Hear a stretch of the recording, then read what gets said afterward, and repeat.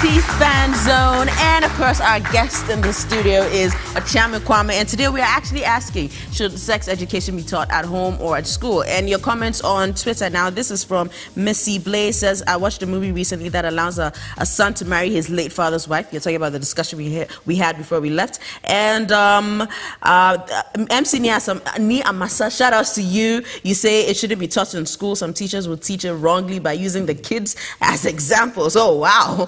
And yeah, shout out to you and thanks for the compliments. And Mansa says Okyeame is right on that. If yes, then you are eating a full chicken plus the feces. Okay. And this message says it should be taught in school and at home, but why not the church?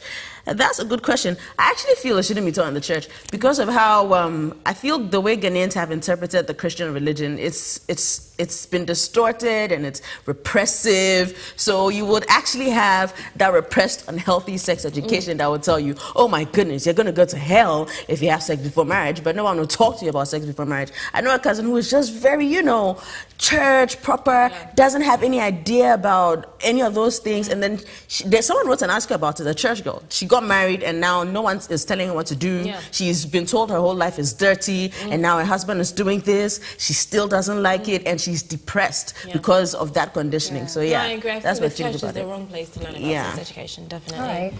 Okay, so someone has decided to insult me, but I want to read it. Oh. Says, I don't know why you're still asking about Sarkodie's Apollo thing. He made history, that's all. You need to shut up and go and find your baby daddy. Oh, wow. Well, really? He's really? You know, seriously, he's on the Syntax Road. I actually saw him last week, so you don't don't even bother have to about explain. It's Nana L. M. Efisa. Nana, shame on you. Shame on you. This is a sexy woman talking about. A good woman, successful woman sitting here. Then where's she call her baby daddy? That's how that we are supposed to be asking. It's okay.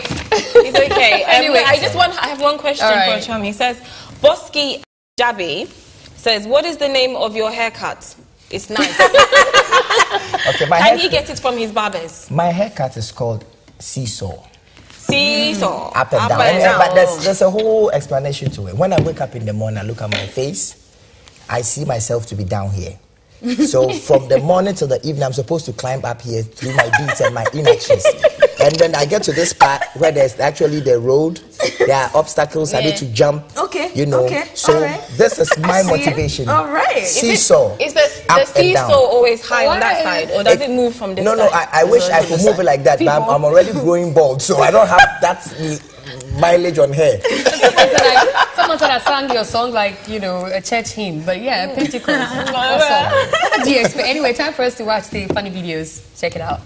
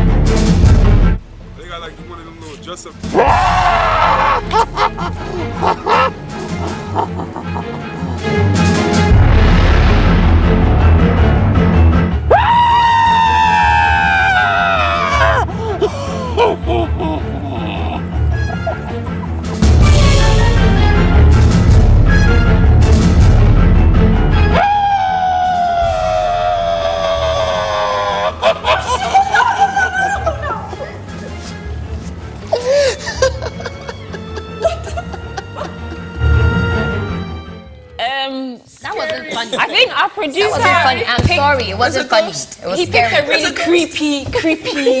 creepy video. Is it Halloween? Or... I don't know. What will you do if you see a ghost though? Yeah. Okay, we've come to the end of the show. Oh. Yeah. Go, Okyeame. He doesn't want to go. I don't want to. No, we don't. After making us sing. Yes. Oh yeah, he didn't tell us who won. Yeah. By the way. I couldn't. This thing No, don't do doesn't- that. You need to Okyeame tell Kwame. us who won. You like being safe. This one there. Pick. So actually, Pick. I think Akos won. Yeah. Oh yeah. Oh God, I love you. Come for a hug. Can we just end the show, please? Or I walk out. Yeah. Can we end the show? I want to go. Are you for real? I want to go. Do you know I was in X Factor? You had a chance. I was in X Factor in the UK. You thought you had a chance? Like really? No, I was Come really and take good. it off. No. I told you people. It's favoritism. Did you hear what he said in the beginning? You don't need to have a Santa, voice. let's go. You have the body, you have it. No, you know what? Good night. Thank you for joining us today. We have beef with this guy right now. Okay. So thank you for watching. Bring your beef. I'm going to bring you the beef right now. I'll barbecue. Bye bye.